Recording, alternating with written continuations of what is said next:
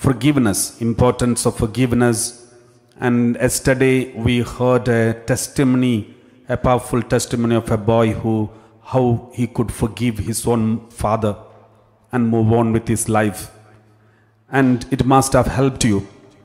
So yesterday when I was preaching and preparing the talk, and when I was giving that testimony of that boy, suddenly I also wanted to give another testimony, another real incident that happened, that is about a saint, a blessed, who is going to be saint soon, from India, Blessed Sister Rani Maria. So I was about to speak yesterday, but then since the time was up, I thought, okay, I will speak today, and I postponed to today. And when I was just going through her life history today and looked into the calendar, I came to know today is a feast, and today is a martyrdom day. And then I knew this is a clear sign, indication that the Lord wants us to speak about and reflect about her life, because these days we were speaking about forgiveness. So there are many people out there who are struggling to forgive those who hurt them, some abuses, some hurt, some other negative experiences that they receive. They are struggling to forgive. Many people even struggle to forgive their husband, their wife, children, parents, their colleagues. There is someone else, or maybe some neighbors, some of their friends. They are struggling. They say, Father, how is it possible? You don't know how much they hurt me. You don't know how deep the hurt was in me. So there are people who are struggling to forgive. If you see the life history of Sister Rani Maria, who was killed in 1995, recently, and she was beatified in 2017. And her family members are still alive, maybe watching this live streaming. And her relatives and those who lived with her, even her own friends, maybe from the FCC congregation, Franciscan Clarist congregation, and many of them are also attending this live streaming, and who lived with her.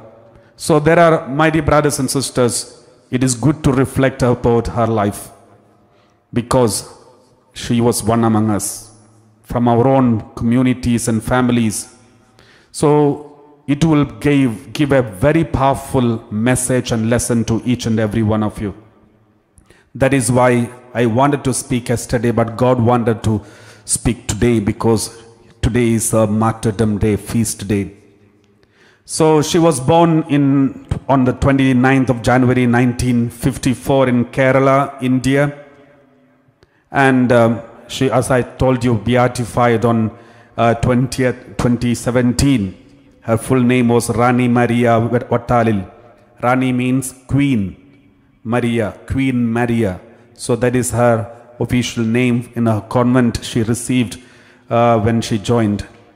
So after becoming a nun, after joining the Franciscan Clarist congregation, FCC congregation, after joining that congregation, and she was sent to North India, in the mission area, among the villages, especially she was sent to Bijnor, and then to Indore, Udayanagar, and she was in the formation of the people, especially catechism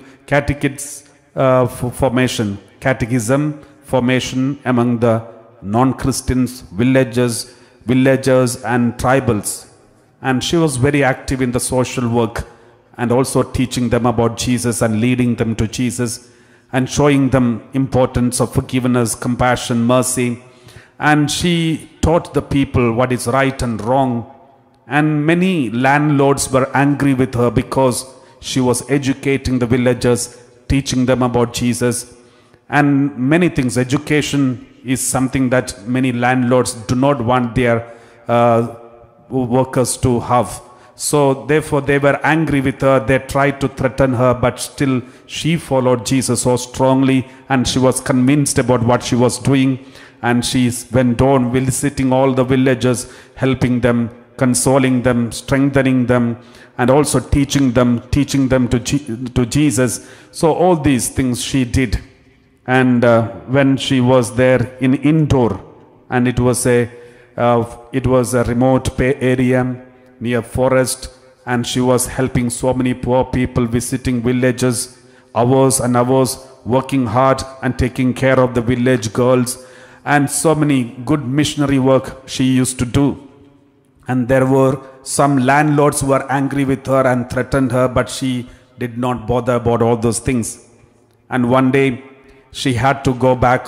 She was planning to go for a journey, I think going back home for a vacation. And then her two other nuns came with her to the bus stop. And then when they came to the bus station, the people said the bus is cancelled.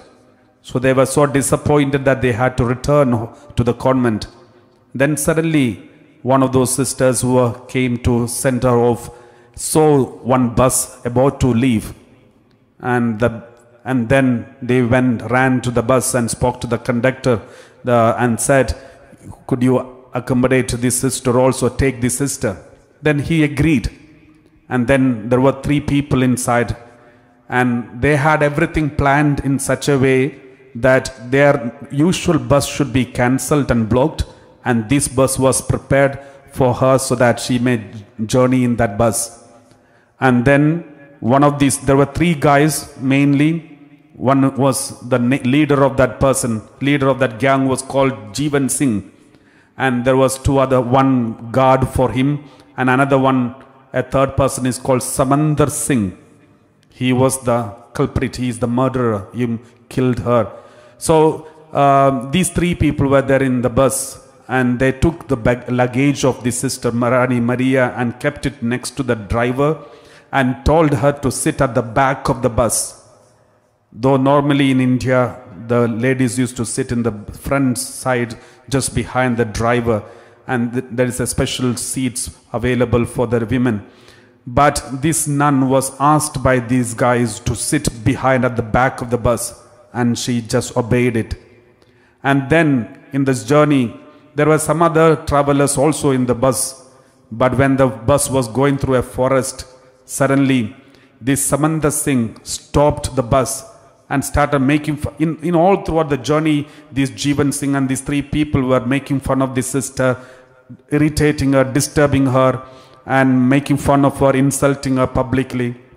And when the bus reached in the middle of the forest, suddenly Samandar Singh stopped the bus, made the driver to stop. He came out, he took one coconut and broke it on the rock on the roadside, and took the coconut and started distributing to everyone in the bus. And he came to Sister Rani Maria and gave, and sister was about to take, and then he took it back, and he was making fun of her and insulting her.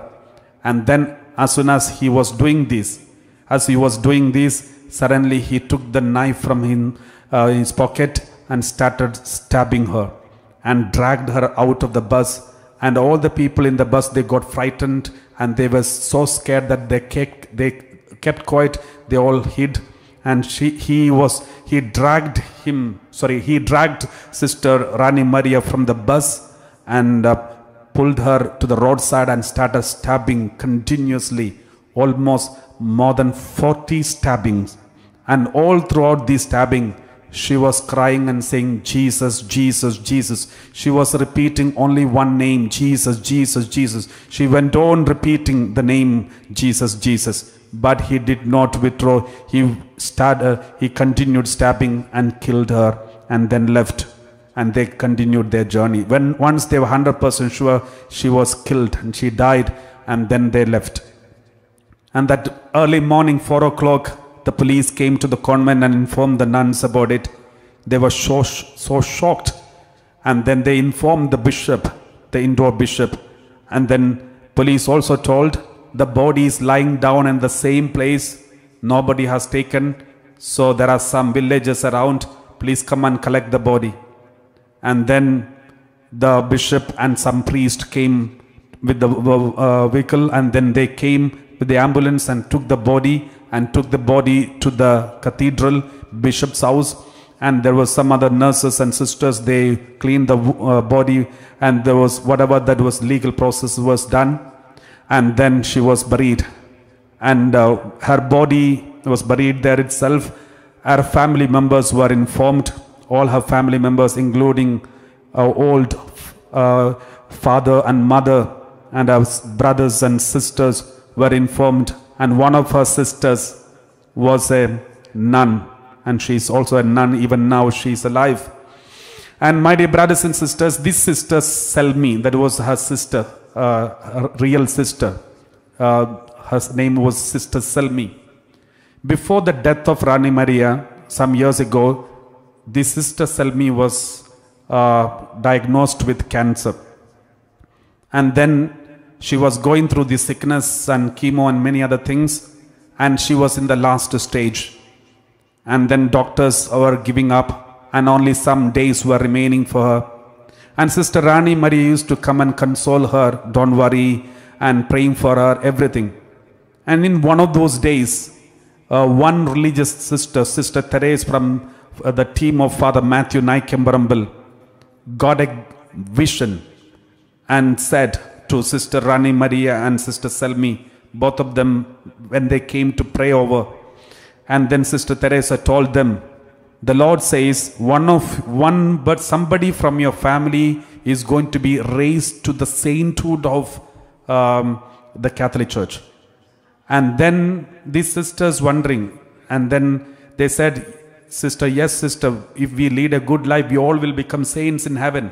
Then Sister Teresa said, no, one of you is going to be canonized. One of your family members is going to be canonized in the Catholic Church. Then these two nuns, they started looking at each other. And then Sister Rani Maria looked at Sister Selmi and said, Selmi, you are suffering with the cancer. I think you are the one who is chosen. Offer your pain and suffering for the salvation of the souls, just like Saint Teresa of Lisieux did, so that you will become a saint. This is a message of God. You are the one chosen for that. And then Sister Selmi also believed it. She thought it is she. And then she started offering her pain, all the chemo, all the struggles which she was going through. She offered for the salvation of souls, and she was in Kerala. And meanwhile, Sister Rani Maria went to the mission area. And that is when this murder happened.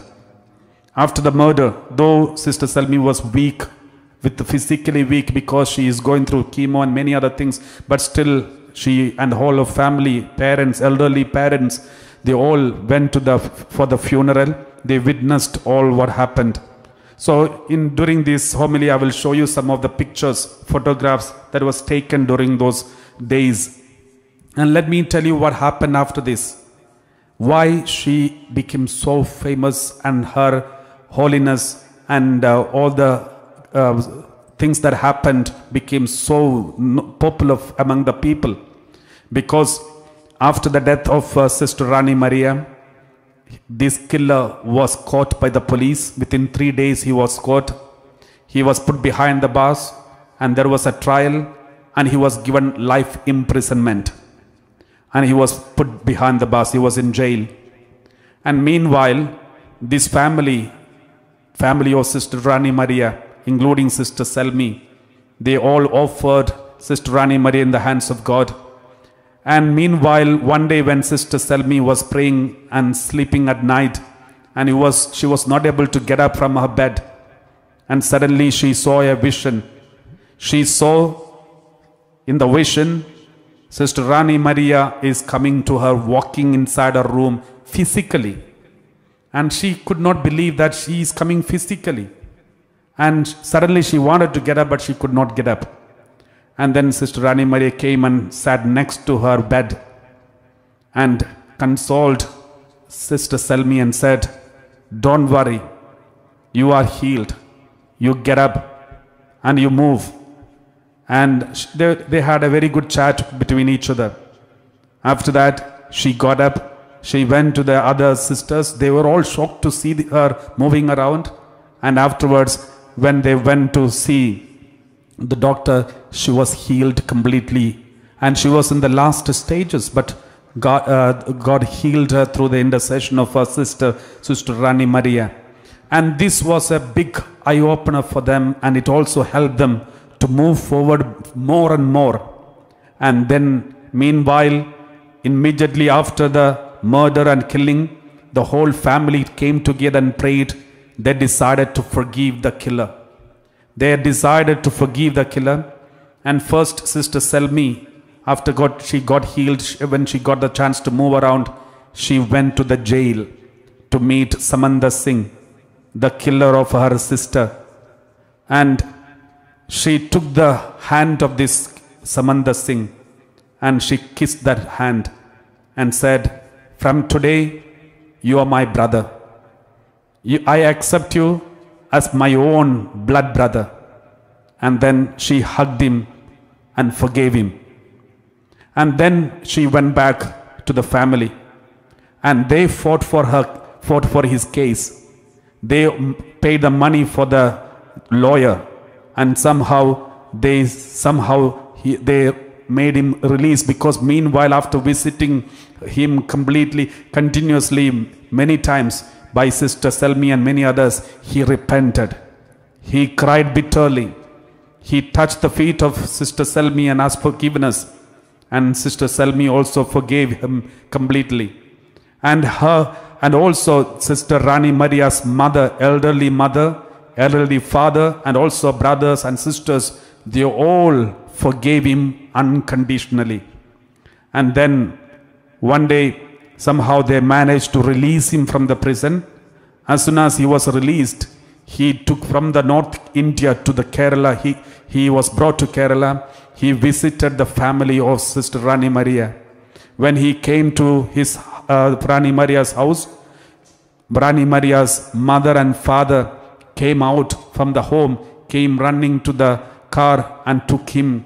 And as soon as the elderly mother saw him for the first time, the one who killed her daughter, 40 stabbings, as soon as she saw him, she took his hands and started kissing his hands and embraced him and said, "I accept you as my son," and took him inside the home. And the whole family member, and they gave a reception for him, and they had some conversation. They took him to the bedroom of Sister Rani Maria, and as he was going on looking at everything, this Samanda Singh could not control himself. He started crying, and out of guilt and feeling that regret, he started biting his hands, and he was trying to hit on the wall and hit on the floor, because he could not believe that he has done such a dreadful act of killing, and this poor innocent sister, and hurting such a good family, and they have forgiven him unconditionally. When he was biting his hands, it was Sister Rani Maria's mother, that elderly mother, who was trying to protect him and pulling his hands and telling him not to bite. And then suddenly she kissed him and hugged him and consoled him and said, "We forgave you. God forgave you. Now you forgive yourself." My dear brothers and sisters, these are a very powerful justice. This is real Christianity, and this is what Jesus preached.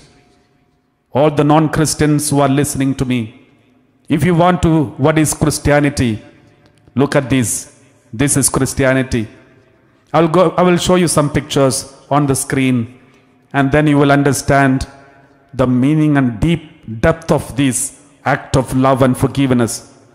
And this is Sister Selmi and the dead body of Rani Maria, Sister Rani Maria, in Indore, in North India, soon after the murder and just before the burial.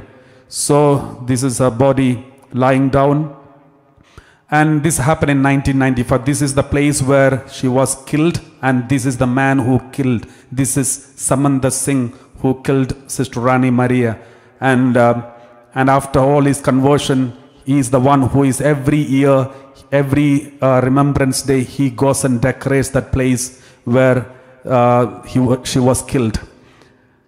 And then this is Rani Maria's mother kissing the hand of Samanda Singh and welcoming into their home with lots of love and affection. She was going on kissing the hands of the one who killed her daughter, Rani Maria, who was innocent. but still he killed out of revenge without any reason. Almost 40 stabbings with that hand, and the same hand her mother was kissing and welcoming. And she was holding his hand and taking him to the house, and then gave him a good dinner and welcomed him, accepted him and kissed him. And there was so many, this video is available in the YouTube, you can also listen to. And then he started crying so bitterly because he could not believe that he did such a dreadful. Then the whole family surrounded him and consoled him and said, "Don't worry, we have forgiven you." And this is the tomb of Sister Rani Maria, where Samantha Singh is crying and asking forgiveness. And then after saying bid farewell to the whole family, and he left for North India. So, and later, Rani Maria's mother became very sick later, after so many years, when she was about to die. Sister Rani Maria's mother, when she became very old, and when she was about to die, the last wish she said, "I want to see my son Samantha Singh." Then Samantha Singh was in the North India. He came instantly, he came very fast, and then she held his hand and he gave her the last drop of water to drink. And as soon as she met him and spoke to him, then she died peacefully. And along with the family members, Samantha Singh also carried the coffin body of that mother. So this is something must be touching our heart, my dear brothers and sisters. I'm not talking about something that happened in the 1st century or 2nd century or 3rd century, or I'm not talking about something that happened in some other planet, but I'm talking about something that happens in our time, in our midst, from our own families. So this is real. This is Christianity. This is the way we should take revenge. Christian revenge is this: we forgive them and we will love them. We will make them our children, our brother and our sister, and we will make them our own. That is Christian jihad. My dear brothers and sisters, remember this and understand this. Anyone who criticizes Christianity and what Jesus Christ did to this world, remember this. This family was able to do it because of Jesus Christ. The family of Graham Staines, especially the wife of Graham Staines and his 2 sons who are burned alive in North India because they preached the gospel. They were taking care of lepers, and some landlords, some people, some fanatics, they came and burnt him and his 2 sons in the car. They locked the car and burnt him alive. And when his wife Gladys Staines came to know about the death of her family, her husband and children, the first sentence she said, "I forgive all those who did this. I forgive them unconditionally." And she never kept any grudge and anger against anyone. She witnessed Christian love, Christian revenge, and Christian way of reaction.